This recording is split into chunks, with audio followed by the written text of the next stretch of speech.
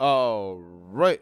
Cameroon hosting Uganda in the second leg of their Olympic women's football qualifier. First leg ended 2-0 in favor of Uganda, and the winner of this tie will be facing the Super Falcons in the next round. Please don't forget to like and subscribe. Thank you very much. And we start with Cameroon on the ball in the Ugandan box. Ball over the top. It falls for Naijabiasfc. She smacks it, and it goes into the top of the top, into the back of the net. 1-0 the score. Cameroon pulled one back on aggregate. It's 2-1 on aggregate. Nice strike right there.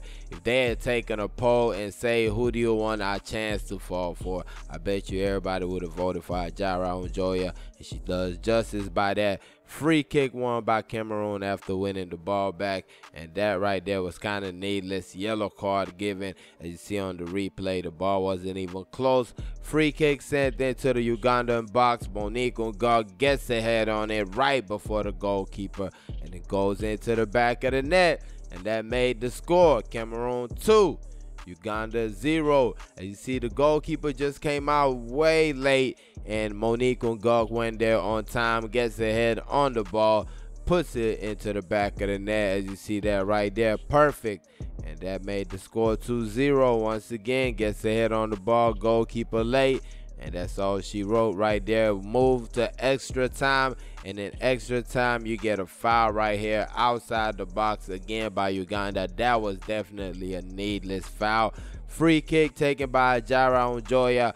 Goalkeeper pushes it away, clatters into a defender or player, but the ball goes into the net. Bridget Ombudu gets the ball in.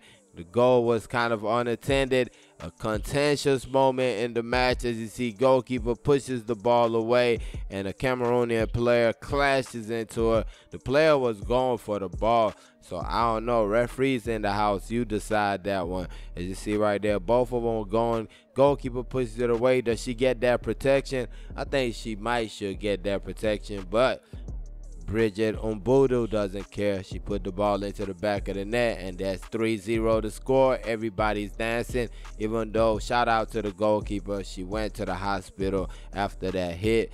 But that's how the match ended, 3-0 in extra time, and Cameroon move on to the next round where they face who? Guess who? The Super Falcons of Nigeria. That's right. But please don't forget to like and subscribe.